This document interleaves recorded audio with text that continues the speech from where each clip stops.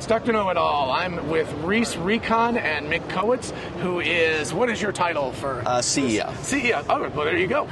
The big position. So anyway, it looks like the ultimate toy, although I did hear you're going to be using it for agriculture too. So yeah, so this is the Ryse Recon, yeah. And the Recon is an ultralight aircraft, okay. So it falls under the FAA regulations Part 103. Okay. So it weighs 255 pounds. No way. Yeah. Really? Yep. That looks like it would weigh a lot more than that. And it has to fly 63 miles an hour or less. Okay. So it flies up to 63. Okay. And single occupant. Right. And I can teach anybody to fly it.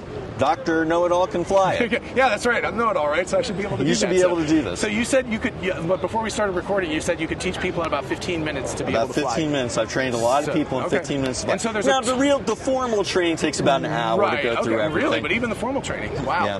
And I heard that no special license or anything like that. You don't have to have a pilot's license or anything crazy. As long as you can drive a car, you can drive this thing. Okay.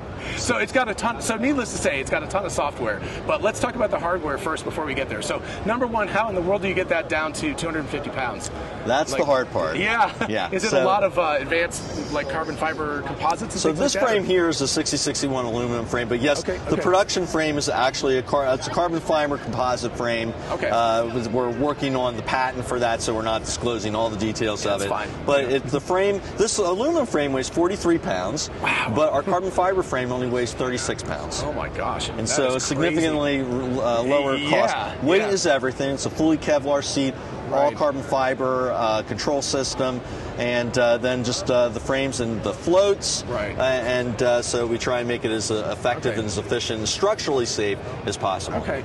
So what's the capacity for like a pilot? Like how much can a pilot weigh? The payload is 250 pounds. Okay, so it is 250 and it takes 250. Okay. Yeah. So as long as you weigh less than that, you're good to go. You can. You can weigh more than it, but it just won't get the range, right? I mean, the batteries they work less. Yeah. Okay. All right. That makes sense.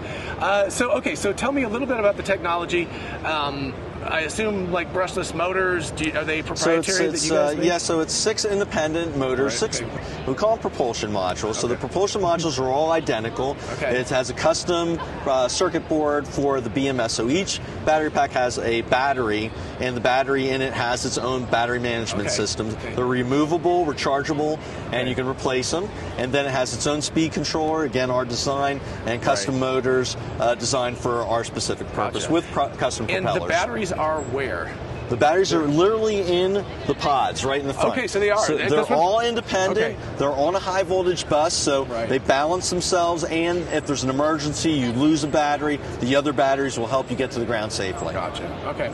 So, I heard even potentially 2, but at least 1 failure could happen, and you can land you'll safely. get down. It's a little bit harder on the dual failure, but because they're independent and they're controlled with their own inertia system built into them, it's not really an issue. You're not going to lose more than one at a time, because as soon as you lose one, we say, get to the ground. It's like it's time to go. Right. So, all right, so that's very cool. So the batteries are in there, inside the pod, and as far as removing them is concerned, it's just more or less there's a lever on the side. These are a little different. We have another vehicle outside, which is the production stuff. And I heard that's going to be flying possibly today, but definitely tomorrow. Yeah, it flew already today. Okay, it's going to fly more today as weather permitting. It'll be flying all day tomorrow, the next day. I'm definitely going to have to go watch that because that sounds super cool. Yeah, it's a lot of fun. Cool. And let's see, what was I going to say? Oh, the propellers are carbon fiber? Carbon fiber foam composite. Gotcha, okay. And it also floats. That's also what I heard. It does. You can take off and land on water with it. Okay, that's amazing. So as far as the software is concerned, because obviously if you didn't have software, only an advanced test pilot would be able to fly this thing. So I assume you have a lot of software going on. So there are degradation modes, right? So I mean, at the best case, with no degradation modes, it uses simplified vehicle operations, which is an FAA term for you can take your hands off the sticks, it remains neutral. So when you take off, you put the stick to center. It comes up, it stabilizes, tells you you're ready to maneuver. Now you can go forward with the right stick, backwards, side to side, and then there's a thumb wheel that lets you rotate and pivot on your axis. So it's yaw. Gotcha. Yeah. So so roll, pitch, yaw, right hand, and then left hand is heave. So up, down, or neutral is just stay where you're at. Gotcha. Okay. So very easy to operate. Yeah, it sounds like if you've flown a drone before, you're going to have the basic understanding. If you've flown a drone, or, you know, because we're in the ag world, as a starting point, if you've used a Caterpillar backhoe, you know what you're doing. Okay, so yeah. So basically, same operational structure. Okay, all right, so it's exactly the same as that. So yeah, so tell me a little bit more about the use cases. Obviously, for somebody like me, I'm like, wow, what a fun toy this would be. Right. And by the way, what the price for this is going to be starting price? MSRP is $150,000. Okay, and you are expected to go into production third quarter.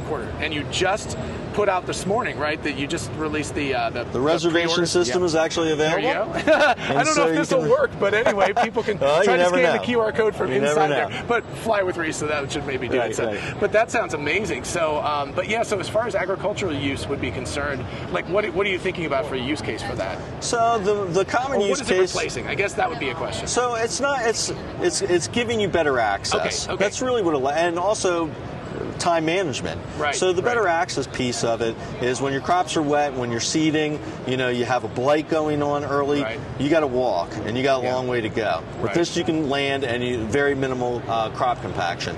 If it's mid-season and you need to get to an irrigation system when it's dry, you have to walk it because it's a half-a-mile walk if you got your big long beams out. With this, you can fly up and land right into it. Very cool. Obviously, a reduction in crop compaction, soil compaction, fence repair, cattle inoculation, location services, surveying and finding material, so all those different areas. And mining operations, oil rig operations. So there's a lot of use case scenarios. Anything where you need to cover a lot of ground that doesn't have roads already built in. Right, so at 63 miles an hour with a 25-minute time, you can go 10 miles out and 10 miles back easily with it. Yeah, okay. And then if you, for example, had a really large plot, you could create like drop-off caches potentially where you had batteries. Extra batteries to be able to plug in. And charging stations. As far as the charging is concerned, it's just the basic kind of like pull the battery up, plug it in. 110 or 220, pull it out. It's like, think of it like your Ego lawnmower. Yeah. You know, you can pull it out and you put in the charging thing, same principle. Okay. And approximately, like with the 220 charger, about how much time does it take to charge the battery? Hour and a half, 220. You know, I mean, depending upon how your batteries are balancing. And so you get about 25 minutes of flight time. Assuming, if you flew slower than that, or you were just hovering, you'll get more. Hovering actually is a higher workload. Oh, interesting. The further you go, the faster you go. Inertia helps. Yeah, I guess that's true. So there you go. So that's interesting to know that hovering is actually one of the worst things. Yeah, it's one of the hardest things to do. I could actually see this just because I use a drone for cinematography a lot, but you know this.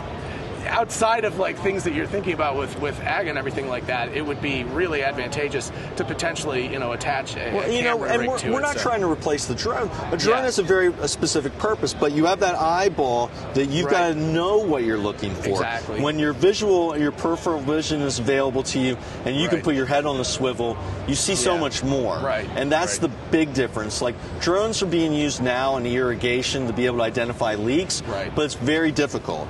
You know, they got to follow the line. And with this, you can do more than that. You can visualize it a lot easier, and you can actually land and fix it then. Okay. I had one, this was not my question, but somebody else actually asked this, and they said, will this thing be allowed to fly autonomously at all, or will it require a pilot? That is against the FAA rules on Part 103. That's kind of what I figured. That's not to say things won't change down the line, but we are not built. It is not designed to handle that. In fact, it's designed to specifically not handle that right now. So do you have detectors and things like that to ensure that a pilot is in the seat before? Yes. Okay. All right. Okay. That makes really good sense. Wow. Anything that I've forgotten? I mean, this looks amazing. I think you got it all. I mean, obviously, you know, we're really excited about delivering this to, you know, the world. And it is the first aircraft to actually fly at CES, which is kind of an amazing feat. Cool. You know? I didn't know that. That's amazing. So that's a really big deal for us. We're very excited about that. We've got some fun videos showing up on our website. We've got Elvis flying it. That video's coming out here soon. So it's going to be really fun. That's appropriate for Vegas. That sounds about right. So, and for if people are watching this and they're at CES, you said 15 minutes after the hour while the convention's 15 minutes after the hour, WP20, just straight out the West Hall. And we're at booth 6816. Awesome. Thank you so much. I really appreciate it, and have a wonderful CES. Thanks.